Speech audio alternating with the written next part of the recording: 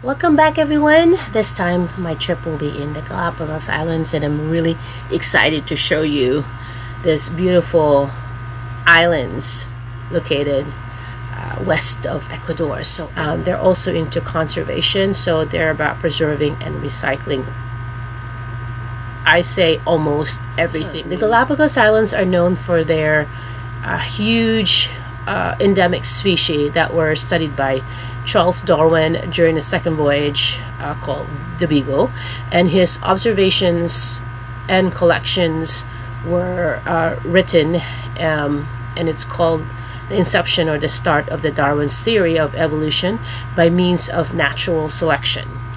So in total, the islands have a population of about over 25,000. The first recorded visit was back in 1535 by Fray Thomas de Berlanga. The Bishop of Panama was surprised to find this undiscovered land during his voyage to Peru. So Galapagos constitutes one of the provinces of Ecuador, and the major ones are San Cristobal, Santa Cruz, and Isabela. But the islands consist of 18 main islands, 3 smaller islands, and 107 rocks and islets. My visit to the Galapagos took me to BALTRA, San Cristobal, North and South Seymour, Santa Cruz, Mosquera Islet, South Plaza Islet, Santa Fe, Lobos Islands, and San Cristobal. There are 2 different types of excursion, of course, sea or land excursion. I flew in from Quito to Guayaquil. I didn't leave the plane at Guayaquil because this was the same plane, and then went to BALTRA. If you're going somewhere besides Galapagos and you have a big luggage, you can drop it off here at the bag parking in front of the terminal at Quito, Ecuador. Heading to Galapagos. After I dropped off my luggage. At the Quito airport, they'll scan your bag to make sure that there is no live plants or anything that is fruits or vegetables that you're carrying in your bag. They don't want those in their islands. And you check in here at the Avianca. So to check in, you need your tourist card to Galapagos, your passport, and your vaccination card. And then went to BALTRA airport, and then when you go in, they're very strict about bringing in any plants or any live animals to the island. You will be fined if you do so.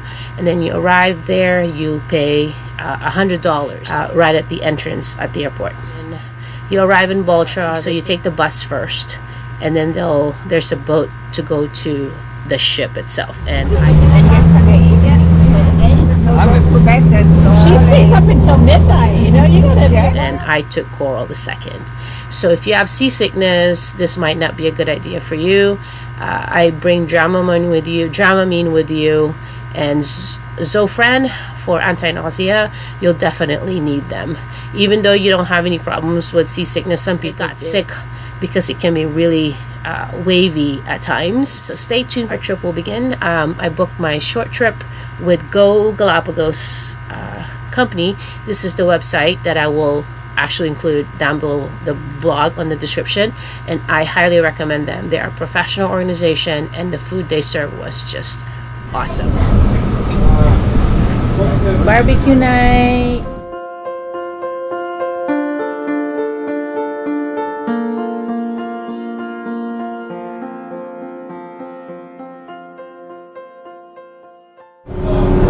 This is good. Next stop will be at North Seymour. Well, BALTRA Airport first, and then North Seymour.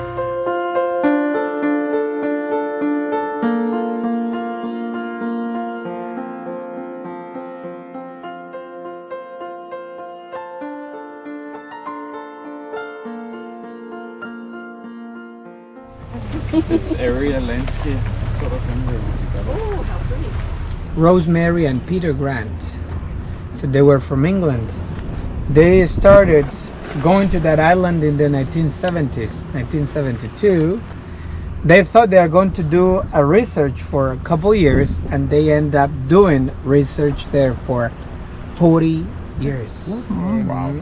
They started right there, the Darwin finches. And after that couple, there is a book called The Beak of the finch. By the way, can you see the white circle around? Right? So as I told you, they gotta be there for these 42 days plus a couple more weeks until the last one hatches. So that's why what they do is like one stays, and what they do is to face against the sun, because that's how they can, as you can see, keep the eggs cool. Or if it's cold, what they will do is to cover with their big feet. They cover the 3 eggs in order to keep them warm.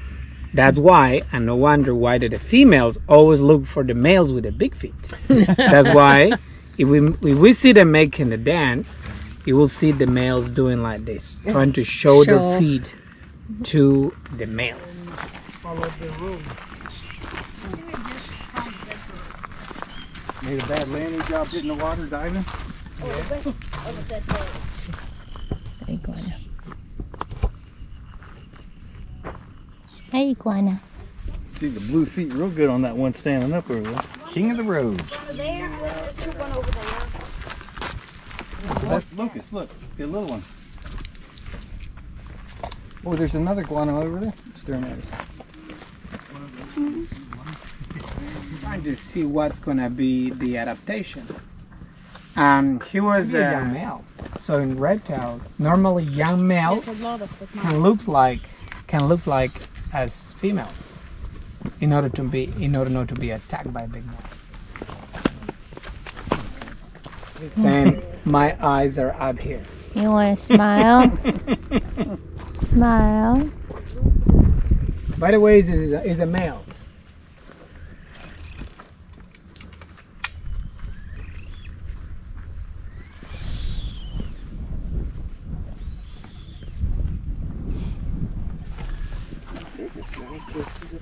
Hello.